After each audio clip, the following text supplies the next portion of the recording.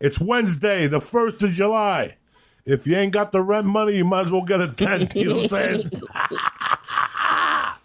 The Church of What's Happening Now is brought to you by On It. Listen, when it comes to supplements, you guys know I don't fuck around, okay?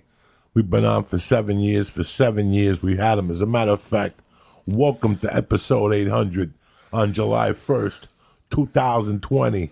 In the middle of a fucking pandemic, we're still here pushing ahead. You understand me? You motherfuckers ready to rock? It's the 1st of July. It's a whole new fucking month. Kick this fucking mule, Lee. Oh, shit. It all starts fucking today, all right? No more fucking excuses. This is the year of the fucking soldier. We're going in like fucking Marines. You understand me? Welcome to church, motherfucker.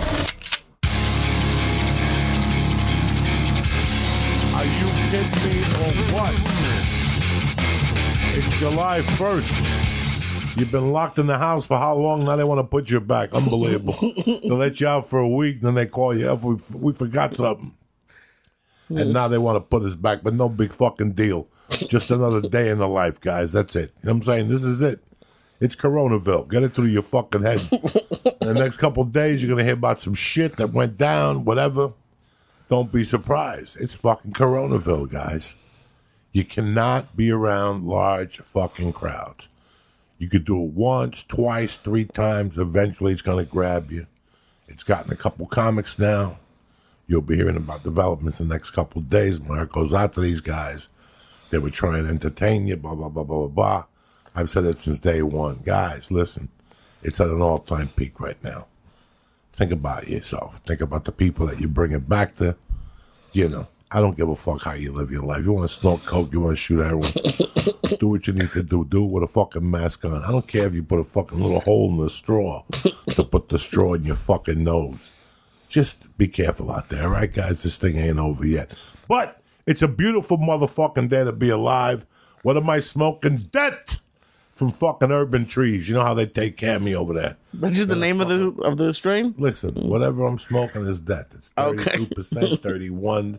They're getting stronger and stronger. It's like those flies in my basement. Right. They're getting stronger and stronger. I mean, I gave him something different the other day. I gave one of them, I experimented. I gave one of them some of my toe shavings, like from the fucking fungi toe. He's fucking on fire lately. He's been fucking dying to get out of there. He's like fucking Clint Eastwood and Escape from Alcatraz. You got to see him. It's going to be like a horror movie. He's going to break out from within the glass. Fuck him. Don't worry about nothing. What I want to talk to you people about is something I've overlooked for a long time. And listen to these fucking sirens. People getting stabbed by the minute. And you give a fuck about Jimmy Kimmel fucking putting on blackface. Keep it up with the defunding. Look at that. The fucking ambulance is going. The cops are going. They got these poor cops on bikes. They're about to get shot any fucking day now. This is like target fucking practice. If you're in a cop and you're on a bike, quit. It's over. You ain't riding no bike no more. What are you? Fucking Sheryl Crow's boyfriend? What's his name? Lance Armstrong. Yeah, all of a sudden you're Lance Armstrong. You didn't become a cop to be Lance Armstrong. If you're a cop and you ain't in a tank, you're slipping right now. You understand me? And you better have 3 other cops with them. Fuck it. So you can shoot it out with these cocksuckers. Because it's rough on the streets out there. But anyway, what I want to talk to you people about is a beautiful situation that's going on that I've overlooked. I've overlooked it till about 3 fucking weeks ago.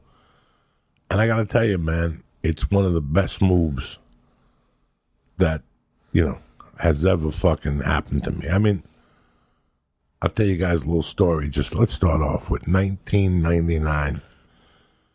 It was a holiday night. I'm not going to tell you what night it was. I just want you to paint your fucking minds with this one. I started comedy in 91. I got separated 4 months later. I found a new girlfriend in January. I dated her till about September, and she moved to New York. We stayed in touch on the phone, but things happened. I ended up back in New York in 93. We hooked up a couple times, but it wasn't the same. She had a day job. I was trying to drive a limo. It was just bullshit. And I'm doing my cocaine, the whole fucking deal. I go to New York. I stay with Georgie, who called into the podcast. I lived with him. I think I was with him 9 months in that apartment. I never brought a girl over. Whenever I hooked up with that girl, we hooked up in a fucking living room. She had it was like a little studio apartment, so she had a roommate in the studio apartment. Oh no! So we had to sleep in the kitchen. She had to open the bathroom, and our feet would go in the fucking bathroom. Her kitchen was so small, and then at the end of the night, after you fucking did your thing, a mouse would run by. Tremendous. I would have to fucking leave there once I saw the mouse. But that's not the story. After that, I went to Colorado, and I lived a nomad life as far as relationships were concerned. I was alone. I was alone, and that's how I wanted it to be. I had gotten married. I had been through a divorce. I wanted to be alone. That's what happens. I said, you know what? I gave it a try. I'm a Catholic. There ain't no coming back to this. So what this means is I'm going to live the single man's life. When I started doing comedy in 95, when I went on the road, you know, you're living the single life. I met a girl. We went to Seattle, blah, blah, blah. We moved down here. Things weren't working out for us. She went her way. I went my way amicably. We hooked up 6 months later, not sexually, as friends. I stayed with her for a few months. And it was just really weird. Like, I wasn't lonely at all, but I was single. And the dumb shit was nice from time to time, but you're still alone. When I came here with her, I was duking it out with these people with her. And then once we broke up, I was pretty much alone. I was pretty much alone for like 3 fucking years. And those 3 years was just craziness. Like, we were talking about the store and stuff like that. But one particular incident that happened one night was I was at a comedy club one night, and I met this girl in between shows. And then when I got off the second show, the headliner would come out behind me. And she was in the showroom with her girlfriends. And they came to the bar, and me, her, the owner, we all started talking, blah, blah, blah. One day, it's a big cocaine club. This club was a very big cocaine comedy club. So it was my type of club. We did a couple fucking blasts. Everybody was happy. The owner would keep it open. He knew what time it was. And one thing led to the other. Me and the chick disappeared. And we ended up in the owner's office. And we ended up getting naked in the fucking owner's office. One thing leads to another. We finish. We walk out like nothing happened. Her girlfriends don't know nothing. Nobody knows nothing. We go back to the bar as is nothing. I start talking to other people. We're talking in between. But it's a big night, and we both get caught up in what's going on. And all of a sudden, I'm doing my thing. And guess what happens? What? I turn around, and she's gone. And she's making out with another comic. Oh, no. And I'm like, what the fuck just happened? So I didn't say nothing. I went home, and I was like, it's not like I lost my girl to another comic. We already did what we needed to do at the club on top of the owner's desk. The owner calls me the next day, blah, blah, blah. But right there, that fucked with me a little bit. Like, that's how I go. That's what my life is up to. Like, I signed up to be a comic. But this other lifestyle that comes with it is enjoyable. I'm not going to lie to you. But is this what this is going to be till I'm 65? When I was a kid, I would watch those Charles Bronson movies. And, his Jill Ireland played in the movies, his wife. But Charles Bronson was always a single guy, whether it's Hard Times, whether Death Wish, his wife was in the hospital. She got all retarded after they fucked her up. And in,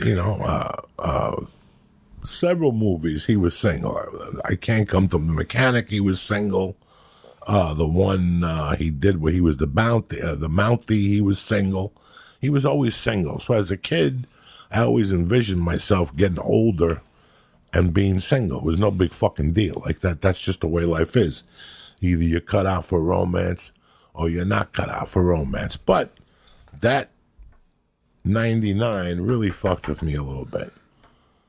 I was 36 years old, about to turn 37.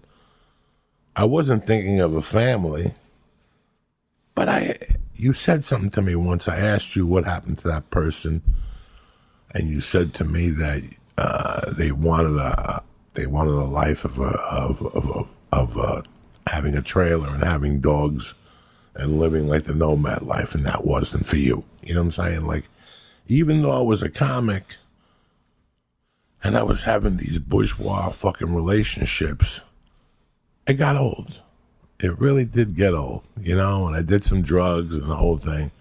And I got old, and it's not like I yearned for a girlfriend because I knew I was in the mafia. I'm in the mafia. I'm in comedy. I'm in comedy 9 years. I'm trying to get fucking recognized. I got no time to be going on dinners. I got no time. I got no money. I got none of that shit.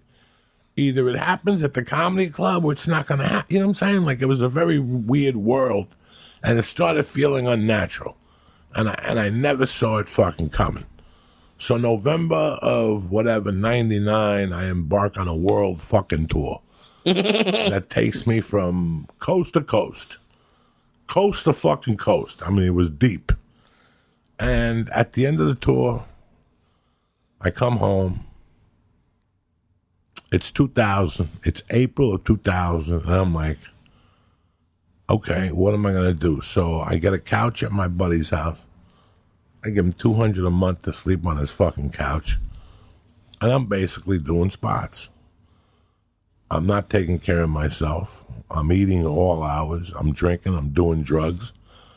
I'm living this fucking nomad life. And, you know, I'm at the Comedy Store 7 nights a week when I'm not on the road with Rogan or by myself. At that time, I was on the road by myself. Headlining little rooms, shitty rooms. Headlining one-nighters, whatever I could do for 6 months. I stayed out. And this is pre-Longest Yard, right? 5 yards before the Longest Yard. Okay. So I come back to L.A., and I got to be honest with you guys. Guys, I'm not thinking about dick. I'm thinking about doing comedy. My car had already been towed. My apartment had been towed.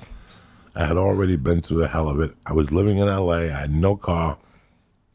I was staying at my friend's couch.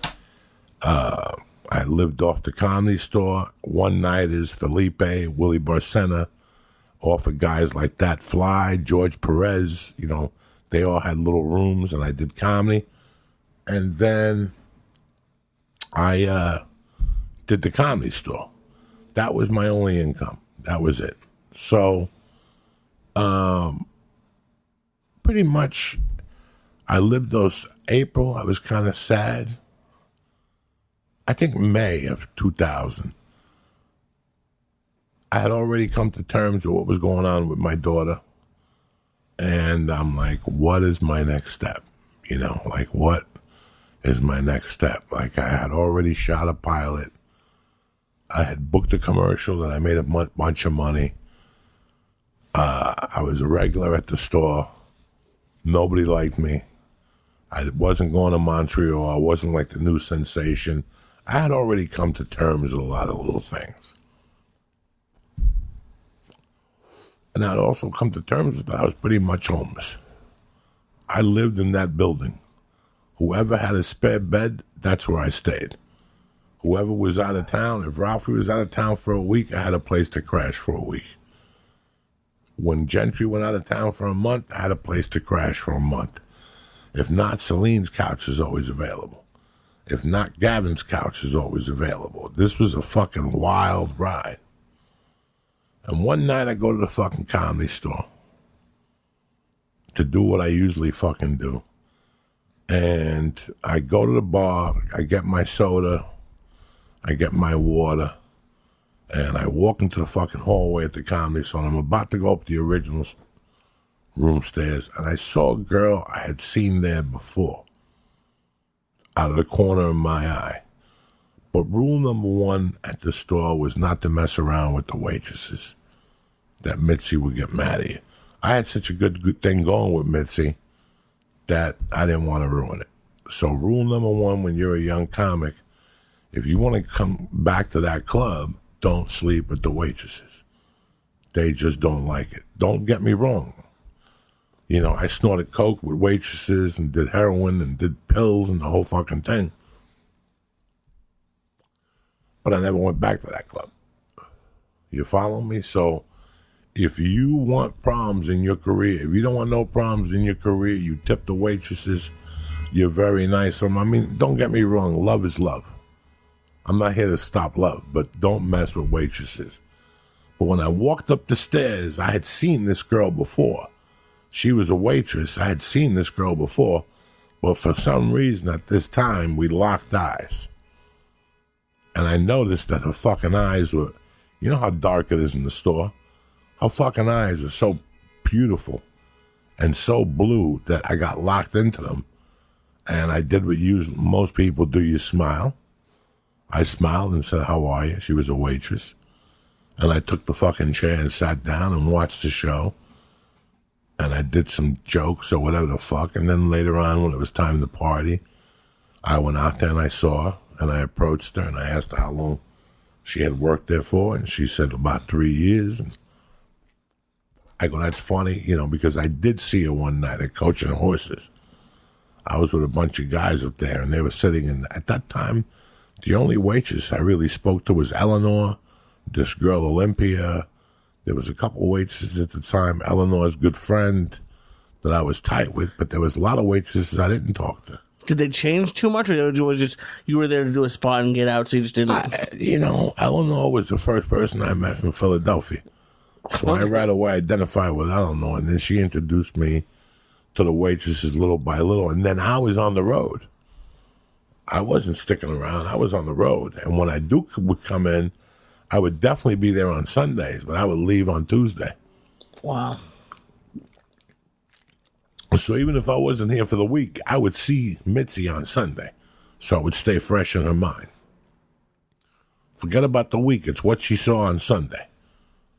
So I would make sure to be back on Sunday to be with her. So that was my plan. I went back. I got a drink. I think we started talking about something, She told me she was from Tennessee, blah, blah, blah, blah. And I think I went home the first night and didn't say anything. Then I went up to the store the second night, and there she was again. And you know me, dog. I'm a sucker for a white chick. You know what I'm saying? They could come in all colors and sizes. I'm a sucker for a white chick. And I love blue eyes. And I looked at her, and we started talking, and she was very sweet. And I just asked her if she wanted to get fucking coffee. And she said yes. And the next day I took her for coffee. And then... So, leading up to this, you had said that you were lonely, but, had it reached I was lonely, but I knew I didn't want to drag nobody through the fucking mud. When I moved here with a girl, and I dragged her through the mud. And what does that mean, dragging her through the mud? My life was comedy. That's very tough on a woman. That's very tough on a woman. When you meet a girl and you fall in love with her, like I've said 1,000 times, at first for a woman, it's a novelty that you're a comedian. It's a novelty. But then it becomes a reality when you knock them up or when you say, I do. Now it's a different thing. They got your ear from a different perspective now. And they start saying to you, why do you have to leave for 3 weeks? Why do you have to leave for 2 weeks, and then you have a kid with them, God forbid. And now you're going on the road. And like I said before, you're calling them saying, I'm over at Joey Diaz's house for smoking weed. And you can hear the 2 kids crying in the background. Right. So, do you understand me? For a woman's perspective, it's very hard. So I knew that already. I had already dated a girl in Denver that fucking didn't like comedy. I had been through this already. So when I moved to the major leagues, this is the major leagues. If I had a hard time dating with the minor leagues, could you imagine the major leagues? It's like going to prison. You want to go to prison and keep a girl on the outside, you're going to lose your mind. You're going to lose your mind. You're going to want to shoot yourself in the fucking mouth. Because every time you call her house and she don't answer the phone, you're going to jump out of your fucking skin. Your mind takes you somewhere. You're not doing drugs. You're not seeing other women. You're not doing anything. So you're sitting in a cell by yourself, watching a black and white TV. That's why when you watch the movie Carlito's Way, and she says, what happened to you inside? And he goes, I didn't want to go through that. When I got locked up, I had a girlfriend, and I got to tell you something. I'm not the overly jealous type. We all have natural jealousy. If you have a girlfriend, a guy talks to them, a good-looking guy, we all have our insecurities, but I saw guys fucking kill themselves in jail. Fuck. Over women. I got stories about guys putting their head through glasses and shit. Wow. So, but like, I guess my question was, like, you weren't at a place where you're like actively looking for a girl, and you. No. Why would you want to put somebody through this shit? Wow. I'm on my 9th year, and I'm working fucking 48 weeks a year. I'm in my 9th year, and I'm working 40 to 48 weeks a year.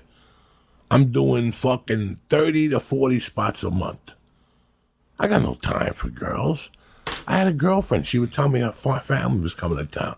That's great. What the fuck do you want me to do?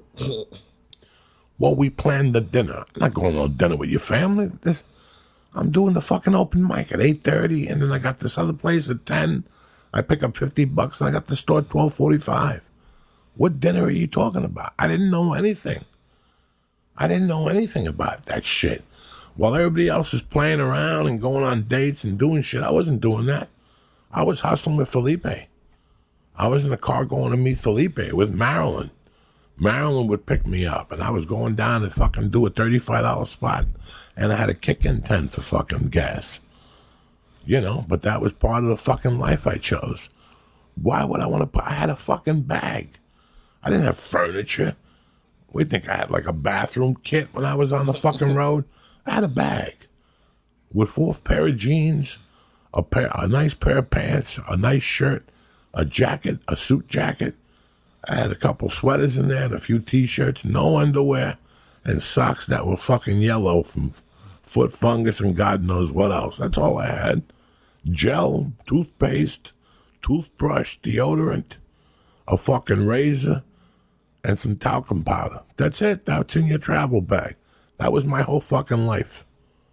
That was it. That's exactly what I had. When I left Boulder, that's what I fucking took with me, the essentials. Nothing else came with me. When I met Terry, that's what I had. So I met her the 3rd day. It was cool. And then one night she brought her girlfriend over to meet me. Over at Ralphie's apartment. Ralphie was out of town. I'm like, come into my apartment. You know what I'm saying? I'm making believe like this is my apartment. This is Ralphie's fucking place. I had to tell Terry later on that's not my place, you know. So she came over with a girl. We talked. The girl checked me out. The girl happened to be from Long Island. We had a few things in common. So now Terry had the green light, kind of, sort of. So the next day, I was broke. And I was fucking hungry. I had like maybe fucking $4. And I go, you know what? I'm going to go take her out to lunch. But she's going to pay. Like, I don't know how we're going to do this. This isn't going to work. And I fucking walked a mile to her house, rang the doorbell. This was nice to get up at 8. And I would fucking kill time. I would go to like a coffee shop because I lived on a couch. When you live on somebody's couch, doesn't mean you sleep till 12, even if you got in at 4. You got to get up at 8, fold the sheet, put it in the closet, take a shower, and you got to go somewhere. I would go to a different apartment and write. You know, Celine's at work. Let me go to her apartment and write now. I would go over there, make a pot of coffee, write a little bit, take a shower. And then one day at like 12, I was just hungry. I thought about her. I really had a crush on her. So I walked from my house at the time to her house. I didn't have a car, nothing. I rang the doorbell. She came down and buzzed me in. I told her I was hungry and I wanted to get some food, but I only had like $5. And she goes, fuck it, let's chip in and we'll get lunch. And she made me red beans, rice, and chicken or some shit. And I fell in love with her. I was like, this is it. This is the girl. And then the next day, I asked her to come to the 4th of July with me in Lake Havasu. I was going to take another comic with me. I was going to go with a comic. But the comic wanted to take his girlfriend down with him. So I would have been the third wheel in the back seat. So I said, fuck it. Let me ask. The Comedy Store was closed. She didn't have to work. So I said, what are you going to do for the 4th of July? She goes, nothing. I go, you want to go to Lake Havasu? No pressure. We could come back that night. We don't have to sleep there. And she goes, you know what? I'm not doing dick. Doesn't sound like a bad idea. And we went to Lake Havasu on a date. That was 20 years ago tomorrow. Today, That's July crazy. 1st. I have a lot less experience with, but and then the little that I do, there's something like it's gonna work when it's easy. Like when there's no like the thing I hate about dating is like when we feel like you're pulling teeth in a conversation, and it sounds like it was just everything was just kind of clicked. It just all came together in about a 10-day period. It all came together. And then she understood my situation. She understood I lived on a couch. She understood this is what I wanted to do. I told her that, at that time we were still very early on, but I was attracted to her. I liked her, and she liked me. So I would go to the comedy store, do my thing, wait for her to get off, and then she would come over to Ralphie's. We were all like a family. We'd all go over to Ralphie's and eat and smoke and drink and fucking, whatever. She didn't know I was doing blow. She thought I was just drinking. Did your blow slow down at all when you first met? Around her, but then after a while, she would drink. So I knew she wasn't catching it. Like if you were sober, I wouldn't snort around you. But once you started drinking and you got fucked up, I knew you couldn't tell if I was snorting coke because you would see me drinking. That's wild. If it was a different life, would this be like someone where you get married in 6 weeks? No. I was not gonna doom her with that mistake. I'm not that fucking stupid. You really have to consider your life. When I got divorced, I saw all my shortcomings. And I wasn't going to put them on another woman unless I worked on those shortcomings. And guess what? After I became a comedian, I had more fucking shortcomings. Now I had less to offer a woman. I had nothing to offer a woman. What did I have to offer a woman? I didn't have a car. I didn't have an apartment. I didn't have security. I wasn't stable. I had nothing going for me. The only thing I had going for me when I met my wife was I was a member of the Screen Actors Guild. I was already a 3-year member of the Screen Actors Guild. Besides that, I have no other accolade at that time. I had shot a pilot for CBS, and I was doing spots at the store. She had no reason to believe in me. I was just one of the regular comics that came through the store. Have you asked her what it was that made her stick around? No, I know what made me stick around with her was a question she asked me like the first 3 weeks. She said that she could tell I was raised without a mother. And it really bothered me because I had met 2,000 people on my journey, and it took a white chick from Tennessee to tell me that. And that really flipped how I looked at things. And I could also feel that I gave that energy off.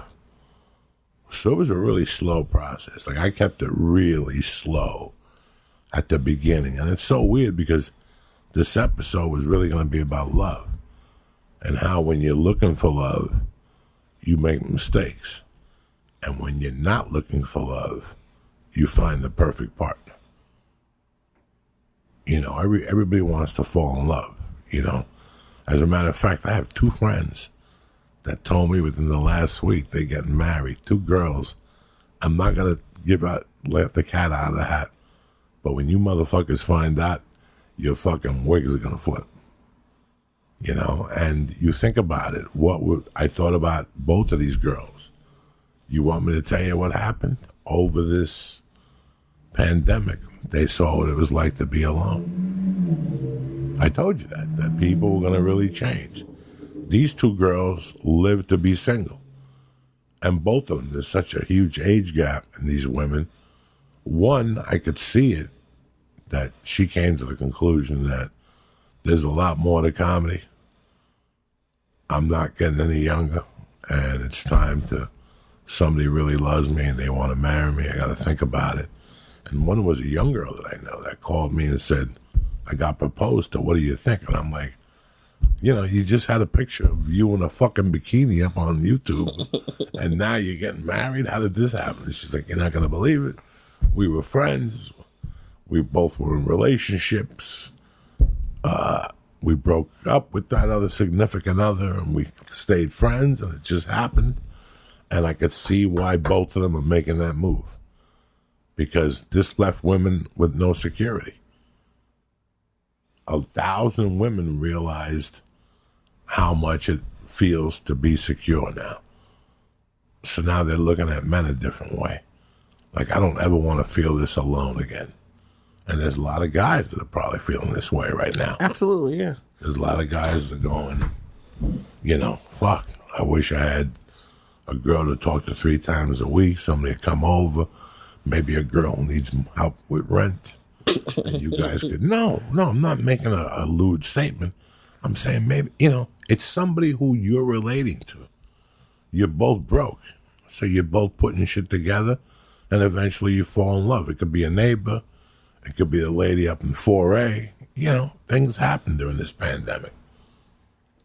Well, I think it's the one that I don't want, because that's how I feel. But I don't want to rush into anything where I'm just so desperate to not feel lonely that I'm just going with anybody who has a pulse. And you've already done that. So right now, you're looking. But it's so weird how when all this shit went down 10 days ago, I was talking to my wife, and I went and got the Lenny Bruce book. And I go, find in this book, yes, he had a relationship with a stripper that was crazy, but where in this book does he talk about love? There was no love in my life. I didn't want any love in my life because I thought love would slow me down. I thought me falling in love would slow my love down for comedy and slow my momentum down. That's what I honestly fucking thought. But even if it did, could it be like you live a fuller life with it? Like, yeah, maybe you do slow down a little bit, but you have a better perspective on stage, or? No, there was no perspective. There was nothing to gain. It was really weird because when I started dating her, since it was the Comedy Store, we kept it under the hat. We said, we're going to keep this professional so we both don't lose our jobs. So at the Comedy Store, we're going to be cool as fuck. And then we started dating like in July. And one time in September, I just went over there and stayed for like 4 days. And I was living with her. And then that Sunday after the Comedy Store, her and I went to Rock and Roll Rouse on Sunset. And who was in there? Eleanor. Oh. And Eleanor seen us, and she goes, what the fuck? So we go, Eleanor, we've been dating, but don't say nothing. And she goes, oh my God, this is the unlikeliest couple. Like everybody would say. And then once we let the cat out of the bag, a lot of people raised their fucking hand, especially to her about me. Saying what? That I wasn't good for her, that we were completely different, that I was an animal on wheels. The whole fucking deal. And she's like, what, you don't think at that time I was getting into fist fights at the Comedy Store. I threw a microphone at a guy, so now I was like fucked up, and she's seeing this behavior. But she didn't turn her back on me. She understood where I was coming from. And when she witnessed that behavior, and when people told her how fucking nuts I was, it pissed me off in a way behind my back. Yeah. It pissed me off, and it made me work harder to prove to her I wasn't that person people were saying. Was it mostly guys or girls talking shit? Both. Really? Okay. Both. We laugh about it today. I don't get that impulse. Because that happens, I think that happens a lot.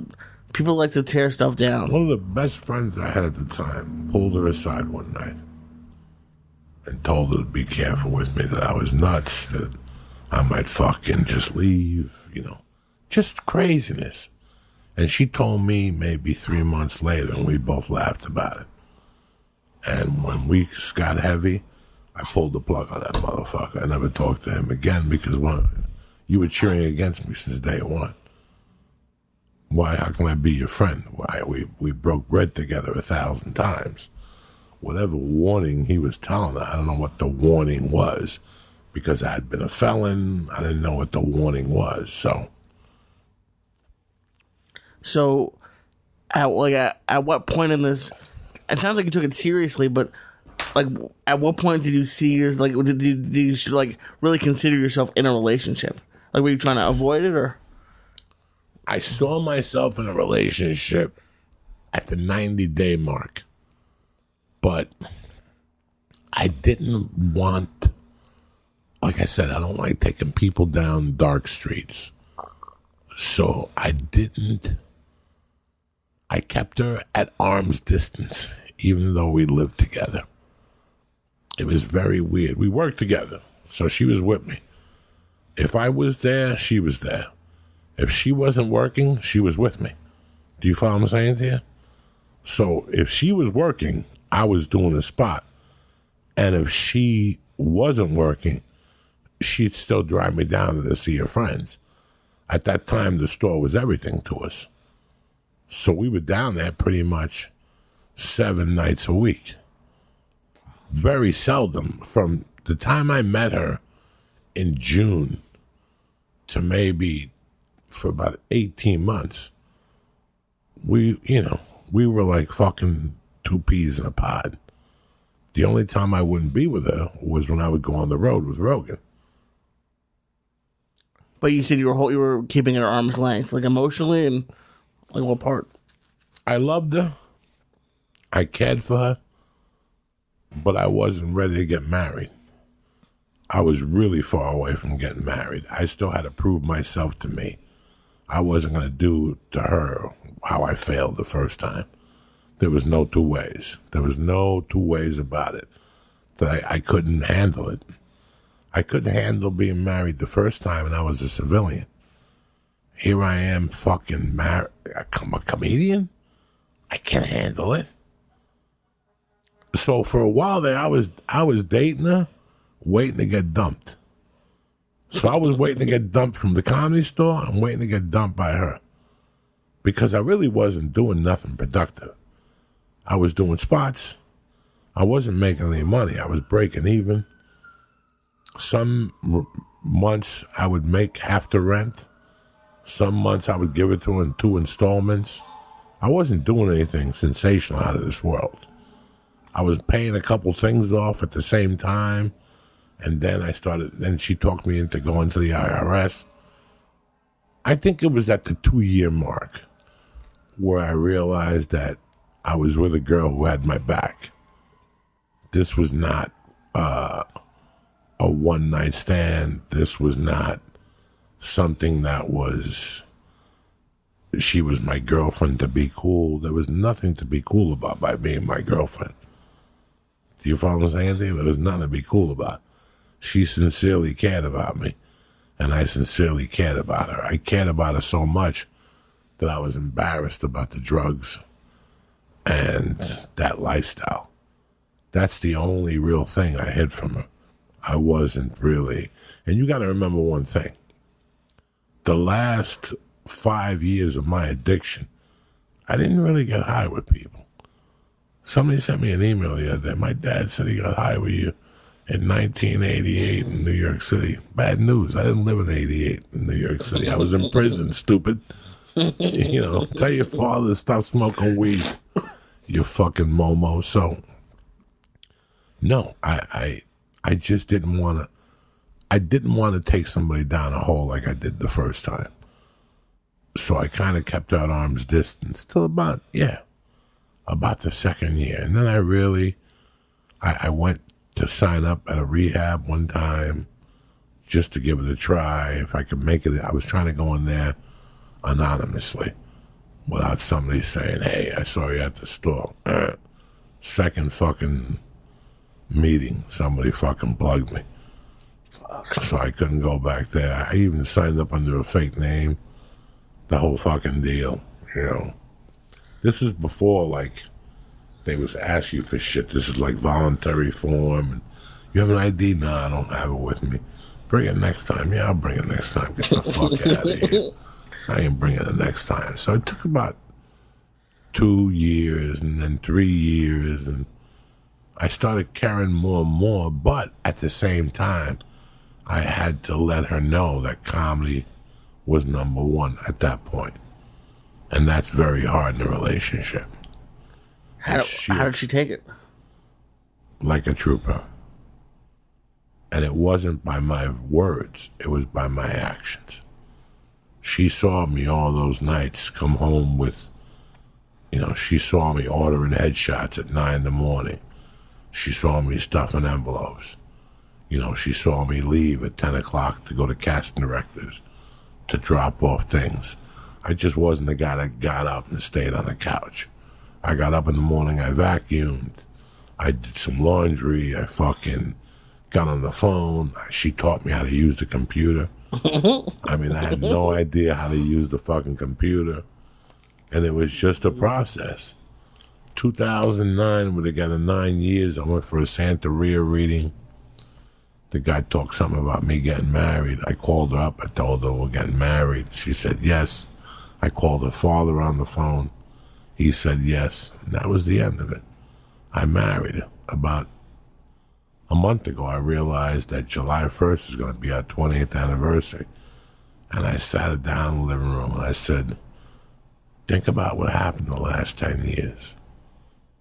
Like, we went from a couple that was living in a studio apartment in noisy Hollywood, in the hell of Hollywood, with 10 cats, to moving to the valley, living a couple life, which was really good. We had date night. We had all this shit. We would go to eat on Friday nights, like nice older couples. We thought we're never going to have kids. Then fucking life throws you a fucking fastball and you hit it out of the park, and now we have a kid. That's what happened the last 10 years. Not to mention comedy, CDs, fucking the road, not to mention all these fucking things. It's a bit overwhelming. It's so weird when you're 20, you really have nothing to look back on. You think life is life. When you get to be 30, you think about your 20s. When you get to be 40, you think about your 20s and 30s now. And you learn more and more about yourself, And it's so weird how the other day I'm like, there's so many people who listen to the church that, yeah, there's a lot of guys that are fucking married, Jay Bish, Bob, Linga, there's a lot of guys that are married, Bobby Sharon, they got girlfriends. But there's a lot of guys, and there's a lot of women who listen to the church that are fucking single, and it's so weird how you cannot give up on love. And it's not going to be at a bar. It's not going to be at a fucking love spiritual retreat. It's going to be crossing the street. It's going to be maybe he rear ends you at a mall. And you start talking and you exchange numbers. And the guy calls you and asks you for dinner. Or vice versa. Why does he have to call you? You like this ass? Fucking call him, you dirty bitch. Well, this is what this is about. How do you ever think about that? About how when you first met her, you got out of prison, you had been divorced, not talking to your kid, you're broke. You very easily could have told yourself, she doesn't want to go out with me. Fuck asking her for coffee. I'll just go do a bump. Like, how do you stay positive? What people got to understand is one thing. Since we're judging here, and we made assumptions off videos here. There's girls that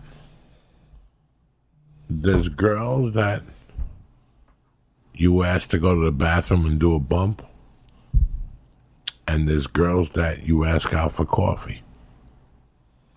What their behavior is when you ask them is up to them. Oh no, I just meant you even asking Terry out, as opposed to you just being like, not even talking to her, like being open to even asking someone out. I don't know. I didn't know if I was lonely. I didn't know if I wanted to sleep with her. I really didn't know. But I knew that I liked her eyes. I knew I liked her accent. I knew I liked a lot of things about her when I first met her. Her walk, her toughness. She was kind of tough on me when I first met her. I liked all that stuff. So I don't know if that's your question. Like, I didn't. It's weird. Like, you know, when you go on the road and you go to fucking Snake City, North Dakota, and you get off stage and you fucking talk to a girl, and then, you know, maybe she goes to your hotel room, maybe she doesn't. You know, what possesses you? What confidence do you have to ask that girl? I mean, she'll tell you, you know. You know, this last couple weeks, since these things came out that people were pissed off and whatnot, it's so weird how you think about the comic life. And I'm going to tell you a story that takes me back to 1992. Okay, this is how fucking crazy comedy is. Now, let's get something straight. I've always considered myself a thief, a good burglar. I was a good basketball player when I was a kid. There was a couple things I was good at. You know what I wasn't good at? Fucking. You know what else I wasn't good at either? If I was sober, I would never ask a woman a question. If it wasn't for alcohol and drugs, I wouldn't talk to women. They gave me that confidence. Okay, so let's get something straight right out of the way. If I'm sober, my chances of talking to you, unless you talk to me, are very slim. Very slim, especially when I was a young man. They were very, very slim, okay? When I got into comedy for various reasons. But I never knew. So, I get on stage July 18th, 1991. October, we split up. I meet a girl. She goes to New York. We're talking, but we're not exclusive. I'm living with a roommate at the time. He's got a couple jobs, but one of his main jobs is selling powder. So one night, I must have stayed in. I passed out early. At that time, I was doing stand-up on Tuesdays and maybe like Thursday nights, but I was eating a ton of Valiums and I was drinking. I was eating a ton of Valium because I was selling Valium and I was drinking, so I would sleep a lot. I would fall asleep whenever I got high. I told that story on Rogan, that Valium sits in your fat and when only half of it gets activated. So one night, guys, I fucking pass out like on the couch watching TV. It's a mutual living room. It's 3 roommates. At the time, it was just me and him. Now I know what this guy does for a living, part-time. He drives a cab. He's a vocational school teacher. He helps young kids get scholarships. And he's a major league coke dealer. That's what helped him finance everything. Everything else was bullshit to cover his income. I'm sparking another one for you motherfuckers that want to get this party started. It's 4th of July weekend, you cocksuckers. The fuck you doing? Get that thing going. Who gives a fuck? You're home. You got your fucking business shirt on. You got some fucking New England Patriot shorts on. Who gives a fuck? You probably just finished whacking off. Roll up a number. Smoke one with Uncle Joey. This is as good as it gets. 4th of July weekend. No beach. They're locking everybody up today. You know what I'm saying? By the time this podcast comes out this afternoon, California will be in a total fucking lockdown. You think so? I know so. Governor Newsom's going to make an announcement this morning. Fuck. By the time this podcast comes out, Governor Newsom's going to say, we're done. La Bamba is over. Gyms are closing. Fucking, I hope my daughter's camp doesn't close tomorrow. We're supposed to go to the beach today, so while we're at the beach, Newsom's going to be giving this fucking story. Time for a joint. And now for a word from our sponsor, a fucking number. So, I'm living with this guy. He comes home at like 3 in the morning and goes, Joey, you fell asleep on the couch. I go, no shit, Genie. Let me go up to my room. He goes, no, you can't go up to my room. He goes, you can't go upstairs. You got to do me a favor. I went to this fucking party. And some guy came up to me. I'm over there. I had a couple packages. I got rid of a couple packages. But this guy asked me for a package. That's a little weird. I go, how big of a package? He goes, an ounce. I go, that's not weird. I go, how much coke did the guy buy from you already? He goes, he bought like 4 grams already. I go, when you come home, I mean, you're already half dead. They would have followed you home if they're the cops. Oh, yeah. So he goes, no, I don't think he's a cop, but I'm not sure. I said, fuck it. At that time, the cops were looking for me. I had the Acura. And I hadn't paid the cops weren't looking for me, the tow truck dude. Oh, no. The tow truck dude was looking for me, so I had the Acura hidden in the garage, and I borrowed like this fucking, sloppy jalopy that you had to fucking, it didn't run right and shit, and I parked it around the corner. So the people in the tow truck were looking for me. I'd be driving around town in the fucked up car, you know what I'm saying? So I had a little backup car that you couldn't take out a boulder. It was going to blow up. Any day it was going to blow up. Like a friend of mine just said, just hold on to it. When it blows up, abandon ship.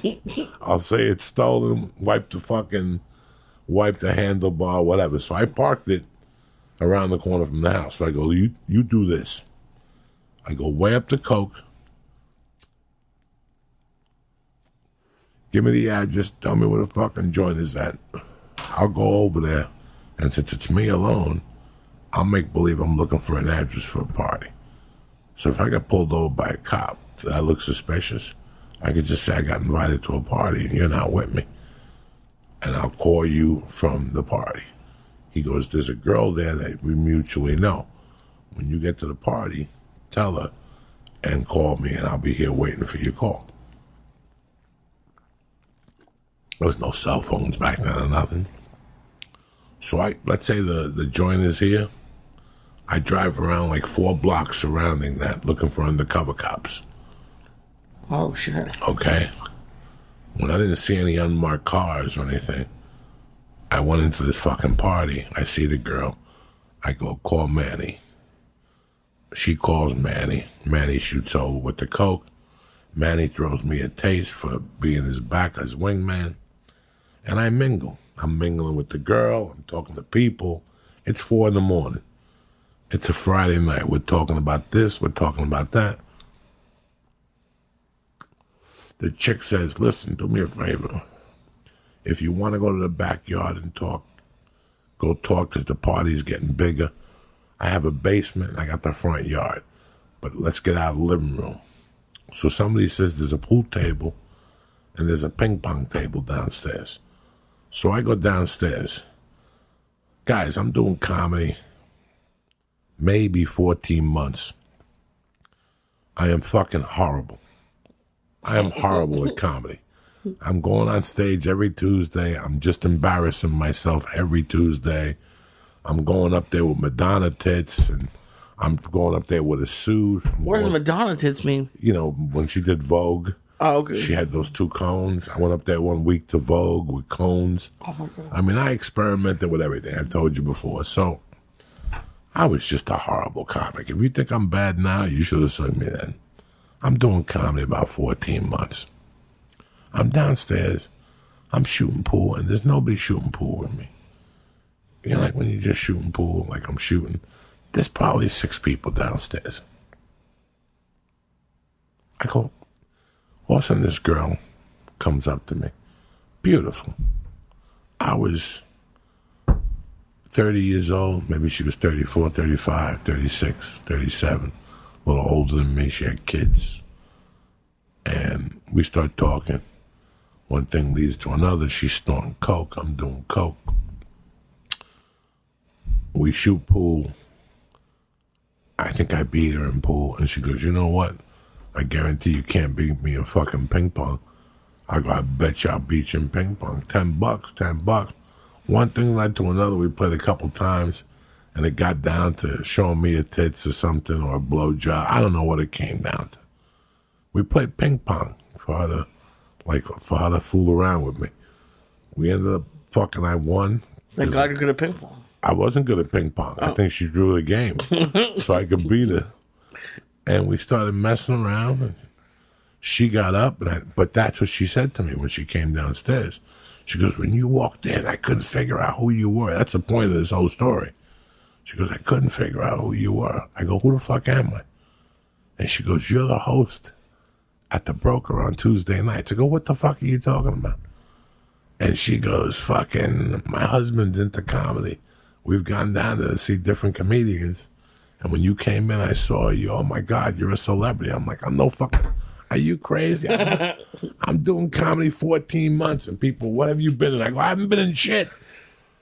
Like, she told me in front of a bunch of people. And I'm like, no, I got a day job. I haven't been in shit. And they're like, what movies have you been in? Nothing. I haven't been in nothing. I haven't been in nothing. It's 1990 fucking 2. I haven't been in nothing. I don't even dream about movies. I'm just trying to get on stage a few times a week. But I always think about that. Like, that was the beginning. And that's how crazy it was. For a game of fucking ping pong. So, for some people listening to this, yeah, I was 30 and life was a lot different and your state of mind was a lot different. But by the time I was 37, I was like, this lifestyle can't continue because it's not who I am. But I don't want a girlfriend either. I got to find a happy medium. Well, God didn't show up with a fucking happy medium. God laid it on me. And like Bon Jovi said, I got it right the first time. And like I said, I kept my addiction from her the first couple of years. I talked to her, but I didn't talk to her about comedy. We were tight. We went out to dinner. We adopted cats. I went home to Tennessee with her. But we didn't really... It was like a very light relationship.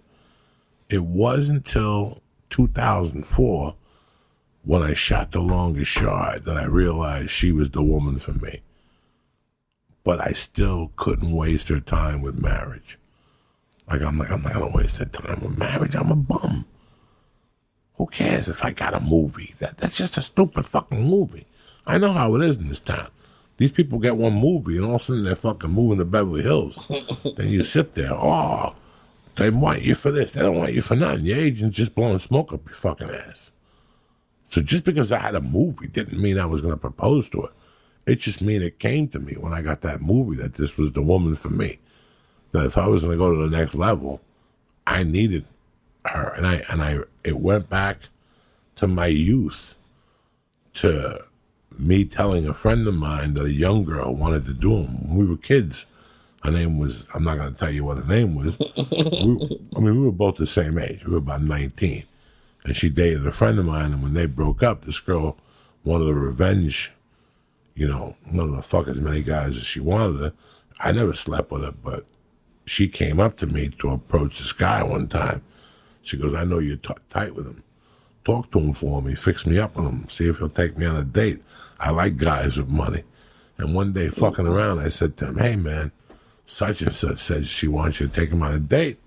I go, I hear stories about it. He goes, bro, why would I go on a date with her and ruin what I got? He goes, the woman I'm with was with me when I had nothing. Before these gas stations and the fucking fruit stands and everything, me and her were in a one-bedroom apartment eating fucking tuna and sardines. How would I ruin it for fucking some 19-year-old, 20-year-old fucking bimbo? That statement rang fucking cultures with me. Yeah. And it still rangs cultures with me today as far as... So the sad thing about this is... The good thing about this is, listen, I stuck with something for 20 years. And I worked really hard at it. We got tighter over the fucking coronavirus. I told you guys that there was going to be a silver lining. Listen, I'm like you guys. COVID meant pay cut. It meant pay cut. There was nothing you could do. There was nothing inevitable about it. You know, I'm not going to collect unemployment, whatever, but it's a pay cut. You know, this is what it is. Whether you're in the food industry, can you imagine being open for a week and now they closed you up? Look at the store was open for a night. Yeah, the comedy store, but now they're opening back up to serve food. Oh, okay. So we go down there maybe one night next week and get a couple chicken fingers and some fries and say hello and, you know, maybe get Simone to go down there and Dean Del Rey and, you know. No, it's a terrible thing that's happening. So I get what the fuck is happening. So, my point of the story is, I stuck it out. It was 20 fucking hell years. I changed for her. I stopped snorting coke for her. Well, you know what? And I became a man for her. I had to become a man to win her over fully, for her to gain confidence in me. And the moral of the story is that, listen, guys, you're never too old. Love is around the corner, man. Love is always around the corner. You cannot control it. I don't know if there's a Cupid. I don't know if there's a Santa Claus. And I'm going to tell you something else, that God has put a few good women in my life. He has. And even when I lived in Boulder all those months after I got divorced, I met some solid girls that would have ran with me. That really wasn't for me at that time. So, you know what, man? You kiss a lot of frogs before you get a prince. With me, I kissed a lot of frogs. I wasn't looking for a prince. And one day a prince just showed up. Princess. Whatever the fuck you want to call it. Prince, princess, I don't give a fuck. Okay. You guys know what I'm talking about. But that's the moral of the story, man. If you're lonely right now, my heart goes out to you. But hey, there's an ass for every fucking seat. And eventually, true love will come your way if it's meant to. Like I said, the two women that approached me recently and told me they were going to get married blew my fucking socks off, because they're both two women that enjoy being single. But this coronavirus, this time being alone, made you realize this isn't how you want to fucking die. You don't want to die by yourself. You want to die with somebody next to you holding your hand, So I'm very fortunate. 20 years today. The sad part about this is I can't even take it to a dinner. I can't even take it to a dinner. Get her chicken fingers at the store. I was going to order her something, and then she told me she didn't want it. And we were just going to go to fucking a hotel maybe for 2 nights up north. And our plans have been ruined, but we're going to have a good time today. We're going to go to the beach. And then tonight, cook something on the grill, and hopefully this weekend have a happy, safe 4th of July. If they shut us down, they shut us down. What do you want me to do? What do you want me to boycott it? You want me to scream up and down because fucking I gotta wear a mask? Is that what you want me to do? Is go to a fucking supermarket and fucking yell and scream because they're gonna make me wear a mask? Guess what, guys? I didn't like wearing the sleep apnea mask, but I could have fucking died if I didn't wear it. So I learned to like it. And now, you know what? If wearing it fucking saves other people's lives and it cuts down this horrible fucking thing we're going through, and hopefully we can get back to fucking normal again, I suggest you do us all a favor. It's fucking American of you. I went to the park today. I get to the fucking park again. No racist comments on the fucking show, okay? I go, you choose yourself when you fill in the fucking blanks. I take my daughter to do the fucking podcast this afternoon. From there, I go, honey, you got a lot of energy. Let me take you to the park. I go to the park. You're not going to believe this, guys. I got my daughter in a fucking tree with red ants. Oh, no. Okay? Yeah. I don't give a fuck. Let her get bit by an ant. Oh, you did it on purpose? Well, I didn't do it on purpose, but, whatever. Okay. I just wanted her to understand. She wants to climb trees. And there's ants. She only got bit one time. Nothing happened. You have to go a certain level to get the ants. So I'm sitting there with my daughter. Now, am I the best American? No. I don't vote. I got felonies. I'm a piece of fucking shit. I pay taxes. I don't want to go to jail. But I'm not the best American in the world. Now, the park is wrapped around. There's yellow police tape around it. There's yellow police tape on the fucking swings. Guess what Uncle Joey sees today? Now, how do you people want me to react? As an American, 40 years ago, I had every right to get a stick and hit these people in the head with sticks and their families, and the cop would have applauded me. So there's yellow tape around this fucking thing. You could tell they don't want you on this. Now again, I don't know if I'm being racist. If I am, my early apologies. Don't report me to Apple. Joey said racist things. I'm just telling you what I observed. There's yellow fucking police tape around the fucking children's fucking thing. They don't want you on there. The only reason why I'm there is I know a tree that my daughter likes. I ride my bike there, and there's a tree that she could stand in the middle and walk up like 3 steps, and she jumps off. You know how many times my daughter can do that in an hour? 82 times. All you people, I've been step jumping. I've lost 11 pounds. Come up against my daughter. You'll fucking die of a heart attack. She could jump on that tree and jump off 82 times. I've seen her. I've seen her do that for like 8 minutes straight. Just jump and pick up her legs all the way to her chest. So you guys don't know nothing about nothing. The only people who have more cardio than her are the looters. That's it. I'm at this fucking park. I'm minding my own business. Sober as a fucking judge. Didn't even smoke reef. I think this is my last joint.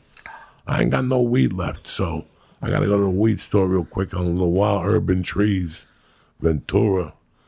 Maybe I'll throw you over there and I'll make a back switch and go to a different weed store and get you fucking momos waiting over there. So I go to the park. I'm minding my business. What do you think I see? A Chinese guy. Oh, no. In the fucking thing, the toys where the rattle, where there's like a bridge that fakely rattles like it's like a fucking ramp in Titanic, like people gonna fall off. It's a Chinese man with 3 kids, no mask on, and you ready for this? Here's the clinker. Barefoot, like Kung Fu class. Dog, I almost had a fucking heart attack. No mask on. Everybody's looking at him like, really? Like, we let you in, you're cool, and then you gotta come to the park, no mask on, with those fucking feet, God knows what peanut sauce. It's like someone was trying to get you. Oh, my It's like fucking it was blood candy pressure candy. went up. My daughter even came over, looked at me and went, Jesus Christ, what is shit? That's how embarrassing it was. And you try to be a nice person, but this is what you see. The thing is roped off. Not only does he go on it, no mask, the kids, no mask, breathing fucking Vietnam air, whatever the fuck they shot over in Vietnam, Agent Orange, all over the fucking playground on kids with no shoes on. How am I supposed to fucking act? You can't say nothing. 20, 30 years ago, you go up to people and go, excuse me, let me talk to you about something. Put the mask on or the fucking shoes, or I'm going to shoot your fucking kid in the foot or something like that. Seriously. America was completely different. We've changed our views. You couldn't talk a different language in public in the 70s. You couldn't do it. You couldn't come out here and just speak your fucking language. People would go, oh, it's America. But now we got to be sensitive to people's fucking feelings. But anyway, who gives 2 flying fucks about feelings or what comes out of people's mouths? I'm just happy. It's the 4th of July. We're going to have a good weekend either way, whether they lock you up or you're not. Listen, if you're having a hard time, you didn't pay the rent, fuck it. They're going to evict you anyway. Let them get shot. Lock the door, put a fucking bureau in front of there. Let them barricade you out. You're like one of the fucking looters. Let them fucking shoot tear dust at you. You don't give a fuck. You ain't going nowhere. You tie a rope around the back window, and when you're ready to go, you go on your own terms. You know what I'm saying? You ain't going on their terms. Fuck them. The sheriff could knock all he wants. I shot the sheriff, but I didn't shoot the deputy, all right? I don't give a fuck no more. Look how this podcast started with such a loving, wonderful, like, theme, and then it ends with you, like, barricading yourself in your apartment. I don't give a fuck. I'm just trying to tell you people the truth. You know what I'm saying? I don't want you to feel bad or... Listen, life happens. You lost your job. You're on unemployment. Ends are in meeting. This does not mean you're a bad person. That means you're you're a good person in a bad position. Don't let it get the hold of you. Don't let money get the best of you. There's no debtor's prison. This is what it is. You have family. You have your friends. You know, you have your co-workers. You know, call them up. Don't go crazy. You know, March and April are rough on me also. Coming to terms with all this shit. We've come to terms with it. Let's move on, you know. 2020 is wiped off the plate. What do you want to do? You want to cry in your fucking soup? You want to blame it on this? You want to blame it on the political this or the fucking election. Listen, it is what it is. Oh, it's Dr. Fauci. Dr. Fauci didn't do nothing. Who knows what happened? This is what they threw at us. Now we got to accept it, pick up the pieces, and move forward. Moving forward is big right now. There's nothing you can do. I never said you were a deadbeat. You know what I'm saying? Things happen. So don't take nothing personally. Enjoy the fucking holiday, man. And listen, I've been in worse predicaments. This ain't shit. They can take away your apartment. They can take away your car. But they can't take away your dignity, who the fuck you are, and what you've worked for. So don't get down. It's the 4th of July. Listen, go buy a bag of weed on fucking Visa. You're not paying that either. So who gives a fuck? You know what I'm saying? Who gives a fuck? Go get a cash advance and tell Visa, yeah, I'll keep sending you minimums, up my wage. And when you shut the lights, you shut the lights on all of them. Tell them all to go fuck themselves. They tricked you. They told all of us there was not going to be an evictim moratorium. Right. And guess what? People are getting evicted. People are getting evicted. So they tricked us. So it's, you know what? Don't feel bad about it. Shit happens. Well, and that's why I think everyone should do unemployment. Like, do you see today the one of the companies that we gave tax dollars to is going to charge something like $70,000 for a COVID-19 pill, like something crazy. When we gave them millions of dollars. What do you want to do? You didn't know that that's how the scam works? Who gives a fuck about that? I'm talking about individuals as a whole. So get your unemployment. I think there's a big stigma against it. If you worked and earned your unemployment, I'm not saying ask for free money, but if you worked and paid into it. If you work for it, get your money. Fuck yeah. I told you since day one. I've told you since day one how to handle this. I told you since day one. So I don't want to fucking hear it, but I do sympathize with a lot of families that are missing meals. I sympathize with a lot of men who are feeling down right now. I sympathize with a lot of women who are feeling down right now. Listen, it's just money. It does not reflect on you. Depression should not sink in. Get a notebook, write what you're doing, write out a plan, how you're going to get yourself out of this. Don't be proud. Your mother's got a basement, move in it. You know, your mother-in-law's got a basement, move in it. I'd rather you have something than nothing and have a chance to start over. And that's it and that's that. As far as comedy dates are concerned, I got nothing. Go fuck yourself. The board is clean. We're living in a fucking pandemic. You know, people are shooting each other. I'm going to sit at home with my family, mind my business, and smoke reefer. And I suggest you do the same. Do not forget this weekend, me and Lee, I don't know if it's going to be Friday night or Saturday. We're going to pop up with a little Instagram Live. Wish you a personal fucking happy 4th of July. And just to check in with you, because it's going to be a long weekend. I know half of you guys are going to be sitting there with your finger up your ass. You've already watched everything on fucking Netflix, the French stuff, the Chinese stuff. You use VPN to get your fucking... ExpressVPN, yeah. ExpressVPN to get you the anime. You know, you've done it all. You're sick of watching. We're going to call up on you. We're going to sneak up on you maybe Friday or Saturday night, say hello and check in with you motherfuckers. Beside that, I want to thank you guys for listening every week. I want to thank Honor, you motherfuckers. It's Wednesday, bitches. July 1st, the rent is due. And who gives a fuck? You know what I'm saying? You were looking for a job when you had that one. They could all suck your dick and call you shorty. See you Monday morning with the church. Brand new fucking Monday, ready to rock the 5th or the 6th of July. Can you believe it's going that fast? Stay black. Have a good weekend. Lee, kick this motherfucking mule, G.